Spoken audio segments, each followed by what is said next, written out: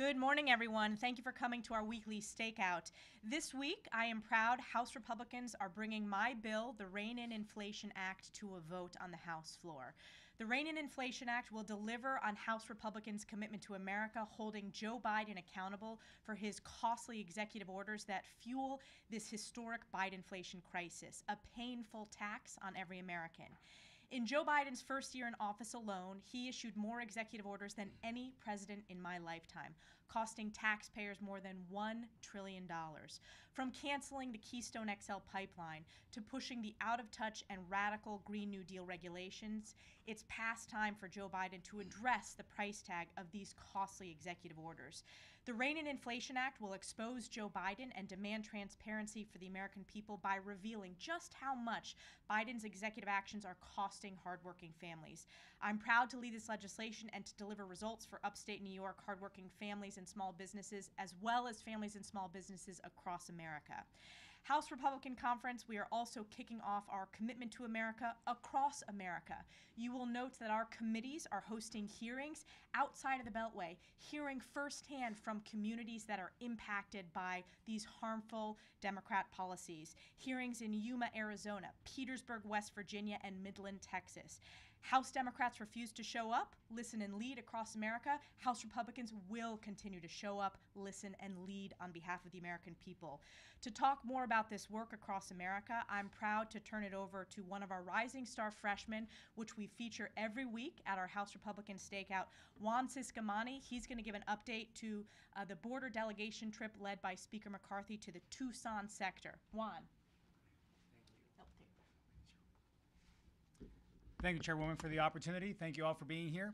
I'm going to briefly cover the visit by Speaker McCarthy and a delegation of freshmen that I was able to host in the Tucson sector just a little over a week ago in Arizona. This was an eye-opening experience for especially the three freshmen that came with us. I was very proud to be able to host the Speaker on his first trip to the border as Speaker of the House, to be able to see what's happening in the Tucson sector, which includes several counties in my district, including Cochise County, where we spend the majority of our time, that is part of the Tucson sector. This is an area of the border that is unlike any other area that the people that were there had seen. And part of the reason is because you're not seeing in this region the family units turning themselves in. This is where you're seeing the really bad actors doing really bad things to both the community and also the drug crossing. This is also a region in Pima County where I live. This is the largest county in my district, where fentanyl overdoses are now the leading cause of death among young people, 19 and younger, surpassing car accidents for the first time in history. This is completely unacceptable. And to quote the Tucson sector chief, he said that what he had seen before was unprecedented. What he's seeing now, he doesn't have an adjective to describe it. That's exactly the problem that we're facing. And this administration with President Biden and Secretary Mayorkas have continued to ignore this issue while our caucus continues to visit and shines a light on this issue. Now, the members that were with me, the freshman members, were from Wisconsin, Oregon, and Virginia. You may ask, why those states? I've been saying over and over again that with the fentanyl crisis, every state is now a border state. I talked to two different mothers this week, the week that I was at home, whose sons overdosed on fentanyl and are no longer with us. These are families that are being torn apart, and this is the human element that we have to keep in the forefront of our activities and our actions when it comes down to the border.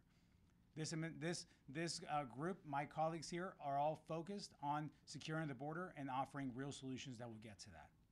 Now I would like to turn it over to my good friend, Mike Gallagher from Wisconsin. Thank you. Tonight, the Select Committee on the Chinese Communist Party will be hosting its first hearing at 7 p.m. in the Cannon Caucus Room.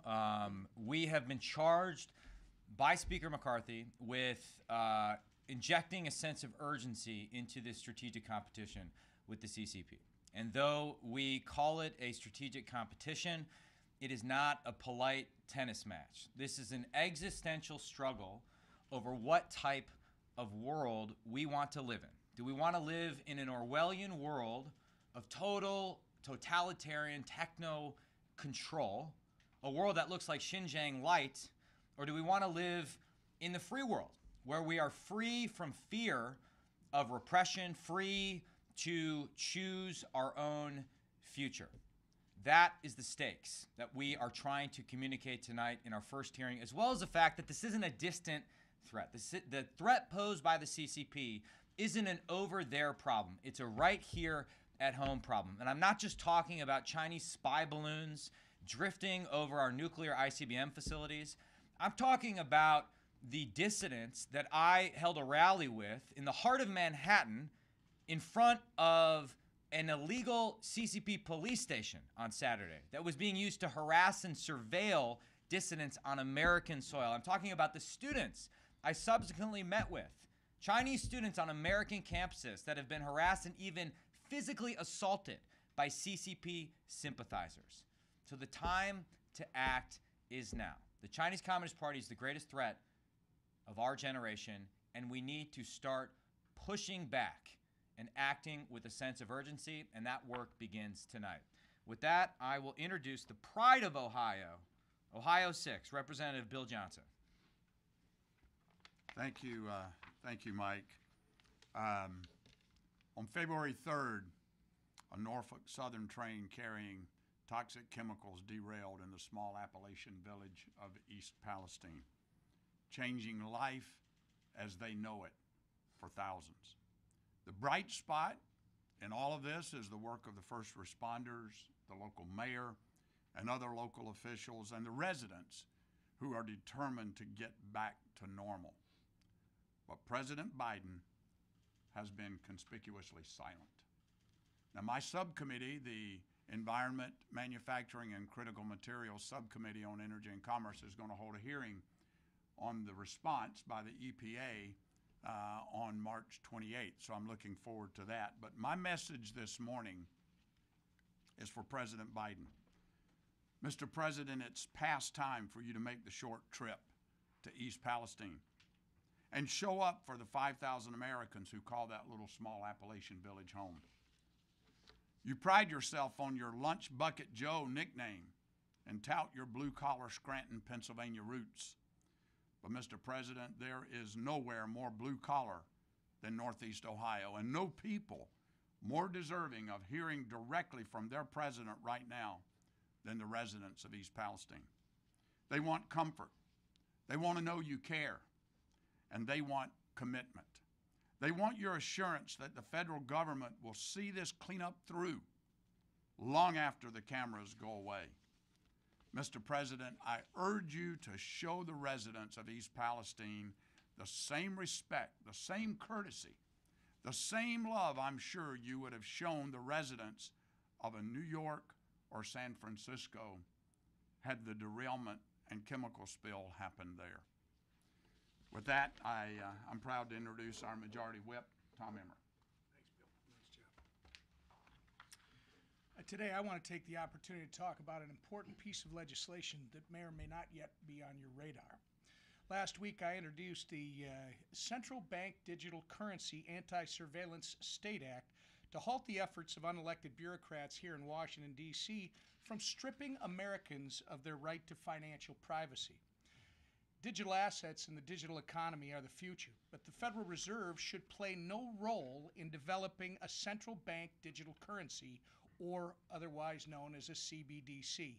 The consequences, if we get it wrong, are far too serious. The Biden administration is currently itching to create a digital authoritarian-styled surveillance-style digital dollar. And through an executive order, they are pursuing analysis on a retail CBDC that would not be open, permissionless, or private. In fact, it would be ridden with significant risk to Americans' privacy, security, financial inclusion, and a whole lot more. This kind of digital currency would give the federal government access to and control over literally every financial transaction conducted by Americans. That's why I, along with a number of my colleagues, introduced the CBDC Anti-Surveillance State Act. It's going to prohibit the Fed from issuing a CBDC directly to anyone. It's going to bar the Fed from using the CBDC to implement monetary policy and control our economy. And it's going to require the Fed's CBDC projects to be transparent, if they get to go forward, to be transparent to Congress and the American people. We need these common sense guardrails to prevent unelected bureaucrats here in Washington from sacrificing Americans' right to financial privacy, as I think Mike Gallagher's committee is going to show us tonight.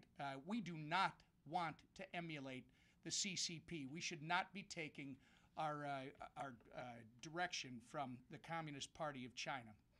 Developing a digital version of the U.S. dollar that makes transactions more efficient, extends financial inclusion, and does not compromise American sovereignty or privacy will send us into the next several generations of the digital economy, and we can't afford to get this wrong. And with that, before I turn it over to the Cajun, who is always more fun when he's raging, I just want to point out, for those of you that I know have been waiting for this day for at least several months, tomorrow night is the Congressional Hockey game, and if you want to see the greatest trophy in sport, it will be the Stanley Cup.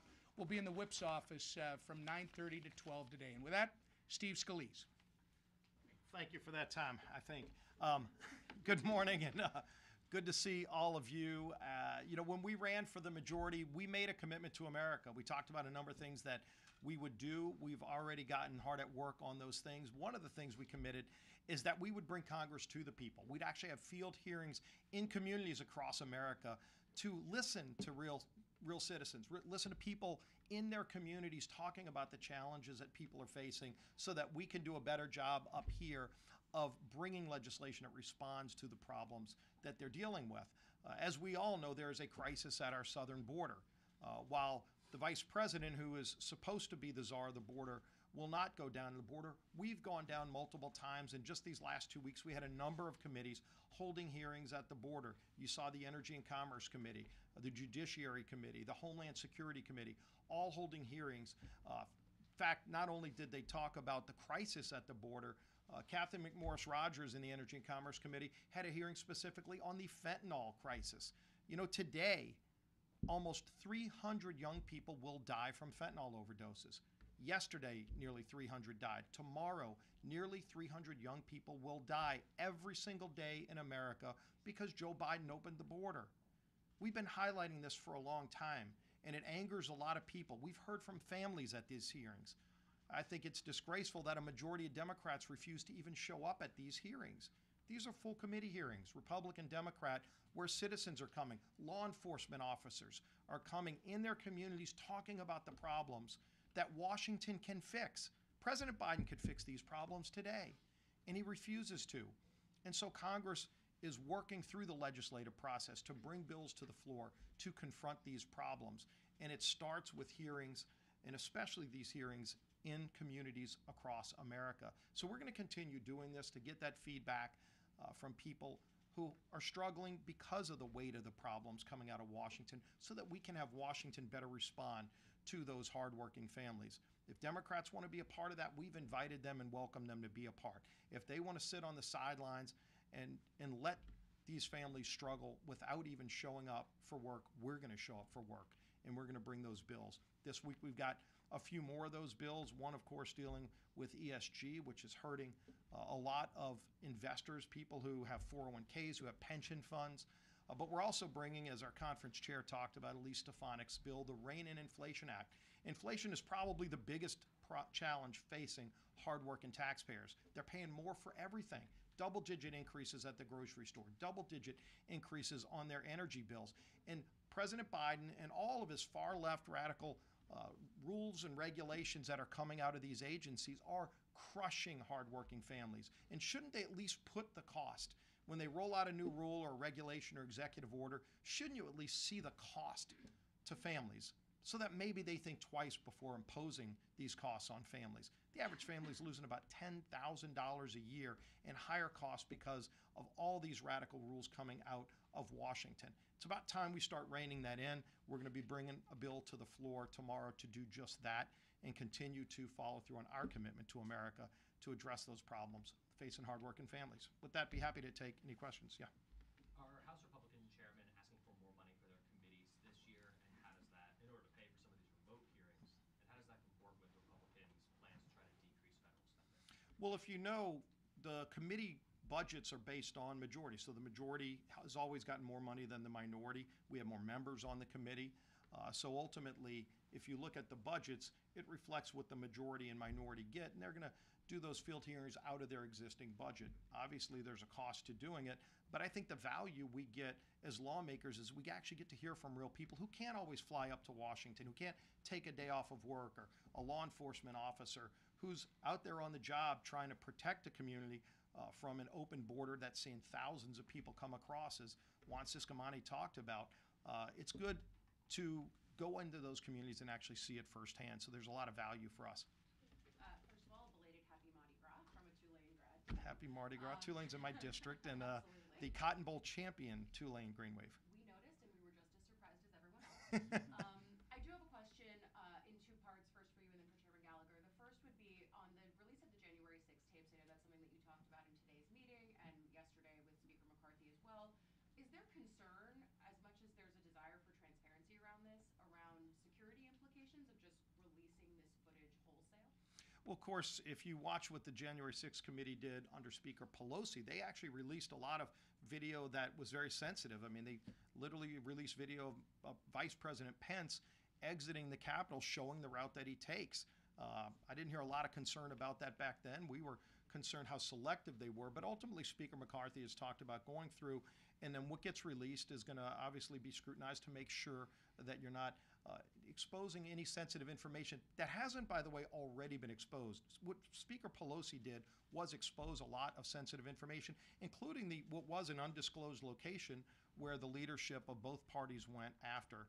Her daughter was videoing inside of that military base, which wasn't supposed to happen. So just a quick follow on that. When you say like it's going to be scrutinized for that footage, does that mean that the Tucker show is like in contact with Capitol Police? Because I know that's how the January 6th committee did it. Is they at least told them like, are you good if we show this? Well, they released a lot of stuff that probably wouldn't be good for Capitol Police, but ultimately, exposing, like I said, the vice president's full route, leader at the time, McCarthy's full route from his office to exiting the building. So I'm not sure if that was scrutinized, but clearly what Speaker McCarthy's talked about is he wants transparency, but obviously they're going to look to make sure that no additional things that have already not been released, the sensitive information that Speaker Pelosi released. Oh, and did you have something for Gallagher? I did. I can ask you after. All right. That's fine. Can you talk, I guess, more broadly about your thinking in releasing the tapes, and then if you would consider releasing them broadly to all media? Yeah, and Speaker McCarthy has talked about that, is that it will be ultimately released to all media, and that's a process that's ongoing right now. Last In the back. question. For Congressman Johnson, if you don't mind, your constituents asking you or urging you maybe to consider tighter regulations for Norfolk Southern and for other rail companies, and are they concerned about where they may be shipping that contaminated soil and land out of Columbiana County? Well, I can tell you that the places they are shipping that soil are licensed, certified by the EPA, disposal sites for both the soil and the water. So I'm leaving that to the EPA. I know Norfolk Southern has contracts with various disposal sites around the country. They do that for a living. That's what they're there for. I mean, these events are tragic. Nobody wants them to happen in their communities, but when they do, we've got to have some place to dispose of the toxic waste.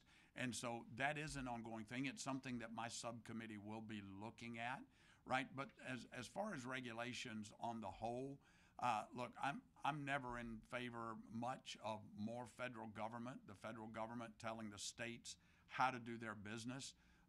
But we've got to wait for the full investigative report from the National Transportation Safety Board, find out why this accident occurred, if there's anything that could have been tightened up that would have prevented it. But we just won't know that until we get all of the investigation material and report in hand. Is that March hearing going to be in Columbiana County? No, we're going to have a field hearing in East Palestine at some point. Right now, the residents of that community want the workers to get that place cleaned up. The last thing they want is a circus of politicians coming there to get what they determine to be a photo op. We're not there. We don't want to go there for a photo op. I've been there on the ground nearly nonstop. I was there virtually every day during the 2-week district work period. I will be back again when I go back to Ohio. But we'll do a field hearing there at the right time when the residents are ready for it. But here's what I told the residents, and this is important. Both the EPA, federal and state, Norfolk Southern, everybody, the governors of both Pennsylvania and Ohio, have told the residents of East Palestine that they're going to be there for the long haul. Norfolk Southern has said, we're going to be with you for the long haul. We're going to make this right. My word to the people of East Palestine is, you get to determine where the finish line is. It's not over until you say it's over. This happened to you, not because of you, and you're the ones that get to decide when your questions have been answered, when your fears have been alleviated, when you feel safe again to bring your families and live in your homes